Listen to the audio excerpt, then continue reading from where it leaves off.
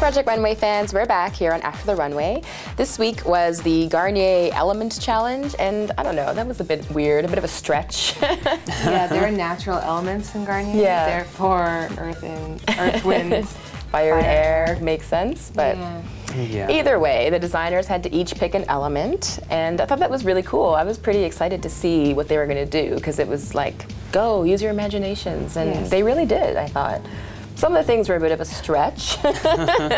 Right away, as soon as Amy mentioned that she was going to fill a bowl with hair, I remembered your cat in a sling. Like, that has to be the cat in a sling. That was a bizarre concept. I don't understand where she got that from. I'm like, oh my god, hairy boobs. Yeah, I really loved Seth Aaron's look. Like, I loved it. Loved it. I loved it when he started putting it together. I loved the whole air, midnight, stars, sky approach, and the swoopy. I just loved it. I love his look.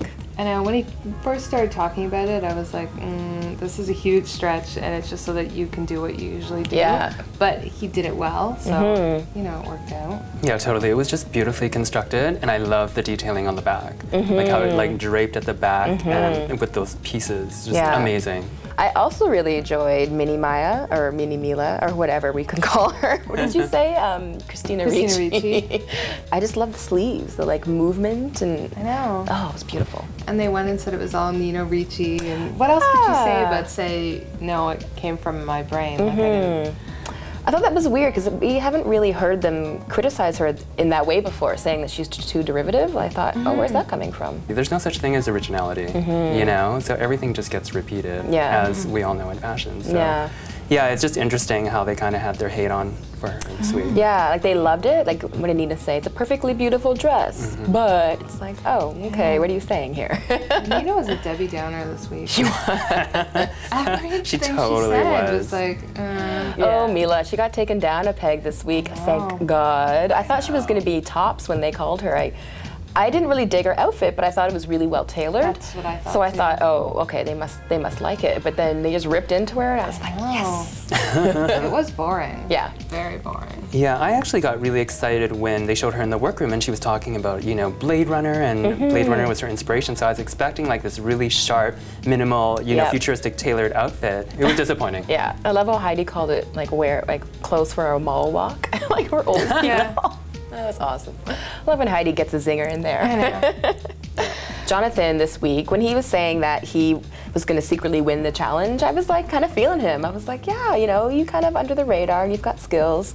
And then when his dress came out, I really loved it right away. The high sort of collar around her face, and the creating the textile, and the laughter thing I thought was a little bit hippy-dippy. But the garment was beautiful. Yeah, Jonathan's was just amazing and just gorgeous, and the detailings and the constructions, and you can just really, really see him in the piece. Like it was so his aesthetic and his style, and it was a good job. It looked like couture, like it was beautiful. And I feel like his model with her cute accent, I know. like one So little cute for him. And like taking the color from her skin tone, I and love like that. pale, nose pale. Yeah, that was just that. cute. They had so a nice cute. little thing going on.